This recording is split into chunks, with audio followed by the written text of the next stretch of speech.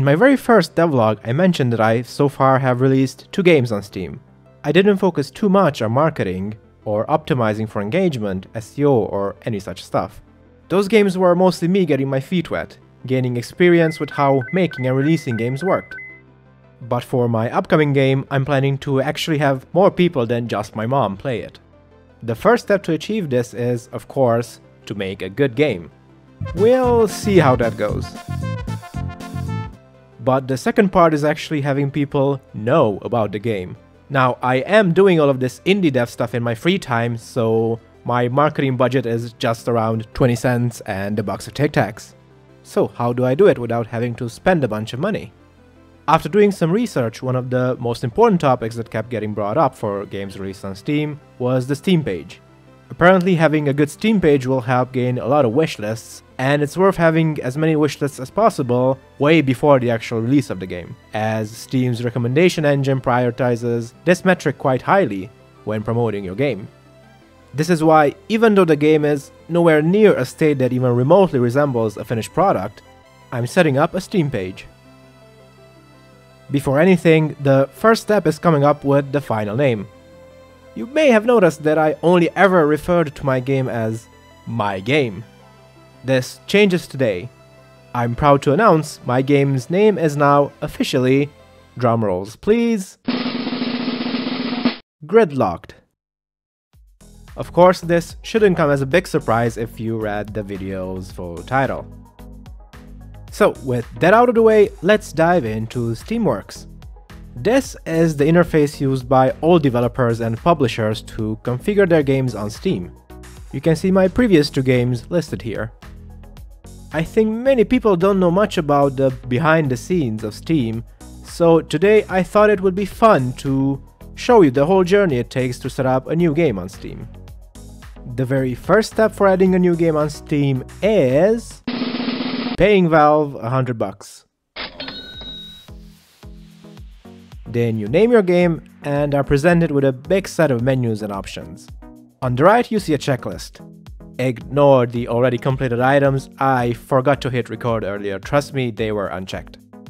This is probably as good spot as any to shout out Jonas's video about store page optimization, where he's joined by Chris, a professional indie game marketeer, who shares a bunch of useful tips on getting the most out of your Steam page. I'll attempt to use all of his hints setting up the page for Gridlock, but go ahead and check it out if you are interested in a more detailed dive into this topic. Let's start going through the checklist. First up, basic info. Here we can modify the app type, name, developer, and publisher names, as well as link websites and social media accounts that will appear on the page. We can add search keywords that specify what platforms our game will support, and what are the minimum and recommended system requirements. Next, we can specify a release date. This doesn't have to be a real date, which it won't be since I have no clue when the game will actually be finished. Instead, we can just put some fun placeholder text. Next, we can specify what languages the game supports, be it UI text, audio, or subtitles. For now it's just English, but I'll probably be adding translations down the line. We can select what kind of multiplayer the game has, only single player in this case. We check all the Steam features the game supports, things like achievements, cloud saves, level editor, Steam Workshop, and so on. Genres is a weird one. These are all the high-level genres Steam offers you, and you must choose one as your primary one. I can't really tell what genre a city-building puzzle game would fit into. Simulation because we're simulating traffic, adventure because it has walking around and dialogue choices, casual because it's a puzzle game, or strategy? Do I check the racing because it has a racing minigame? And what the heck should I select as the primary genre? Guess I'll just have to go with the indie genre cop-out, even though indie in no way qualifies as a genre. Okay, but at least the tagging system is quite robust, and we can define up to 25 unique tags, prioritizing the ones we feel are most important. Steam will use these tags to group the game with other similarly tagged games, and recommend Gridlock to players that enjoy such similar games. I may end up tweaking these as time goes by, but for now, this is the tag list I have. Finishing off the basics tab are controller support, none for this game, legal disclaimers, and support contact info. I'll get back to the description tab a bit later. I'll leave it for last as it is probably the most important one. The ratings tab is for age rating related stuff, nothing interesting there. The early access tab contains the list of questions you probably saw on the Steam pages of early access games. I'm not planning on releasing Gridlocked in early access at this point, so we can ignore it for now. Let's continue with the graphical assets tab. Every Steam game has to have a professional looking logo to have any chance of gaining attention. For my limited budget, this meant going on Fiverr and hiring artists. A few days and around $60 later, I have these two logos I can use. Steam requires different sizes of so-called capsules to be uploaded. These are used in different parts of the store, like in search results, recommendation feeds, promotions, the user's library, and so on. This is also where we can upload and reorder screenshots. In the library assets part, we can upload the images used specifically for users who own the game. With the built-in placement tool, we can control and even visualize how our logo and background will look like on different window sizes. In the special settings section, we can link DLC and demos, or set up the new playtest feature. For now, I'll be interested in having a demo for Gridlocked some months before release.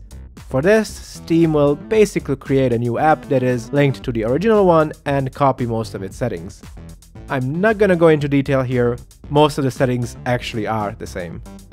Moving on from the store admin to the app data admin settings, here most of the stuff will be needed when I actually upload the game build. The only thing required for the store page for now is adding a client icon. Finally, it's time for the last missing requirement, the store page descriptions. You may know every Steam game has two descriptions. A short one that you see on the store page here, or when you hover over a game's capsule in most places in the store. And the long "About this game" description that can contain formatting, images, animated GIFs, links, and so on. From what I've learned, having animated GIFs showing the unique elements of your game is very effective. So I went ahead and made a few of those. I tried to write the best summary of the game I could, hopefully it will work.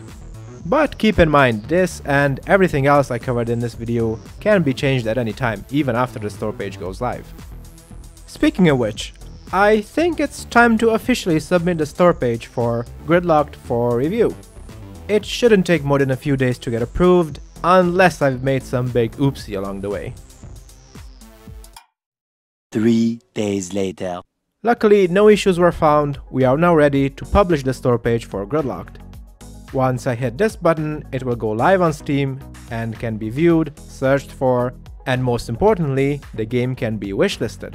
As I mentioned before, wishlists are one of the biggest ways to market a game on Steam. If a game manages to accumulate a fair amount of them before release, Steam will start recommending it more frequently to players. This is why I ask you now, if you enjoyed this video or are interested in the game I'm making, please check the link in the video description and wishlist Gridlocked. It would really mean a lot. And hey, if you're feeling even more generous, why not give this video a like too, and subscribe to the channel. I'll see you all next time.